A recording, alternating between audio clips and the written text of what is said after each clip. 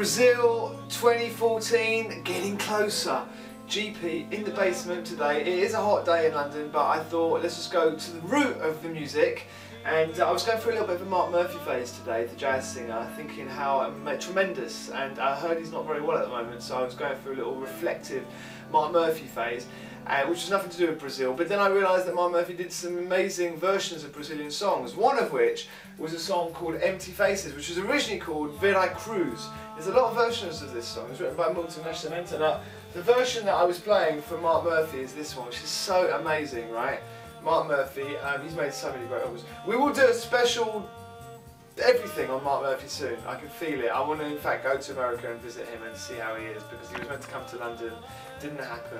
He will come again soon. We love you, Mark, and particularly your arrangements of Brazilian songs, and just all songs, whether it was Oliver Nelson, whether it was My Favourite Things, or whether it was Empty Faces by this Milton Nascimento, which takes me to Milton Nascimento. Is he the greatest living Brazilian singer-songwriter alive? I mean, is he the one? Is it Gilberto Gil? Is it Caetano Veloso? Is it the fact that you still got people like Gal Costa and Elton Suarez?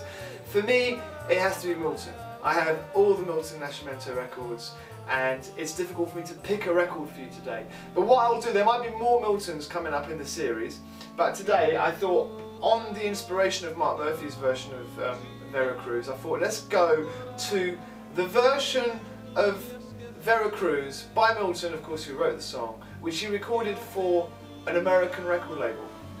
Now, here's the thing. This is the record. Milton Nascimento, Courage. One of the first Milton albums that I bought. Another one that I bought because it was available, because it was an American release. I think it might even have come out in the UK, this record. Here's the thing. Strings, arrangements, Eumir Deodato. Eumir Deodato discovered Milton Nascimento. Milton Nascimento made a whole heap of records, but this record is so special. It's got Herbie Hancock on it, it's got some of his best songs. Our Two wrote a beautiful song.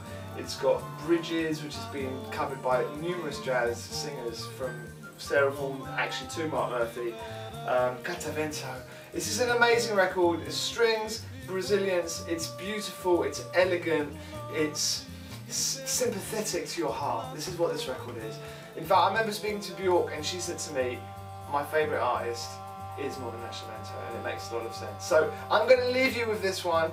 It's Milton Nascimento. Get into it.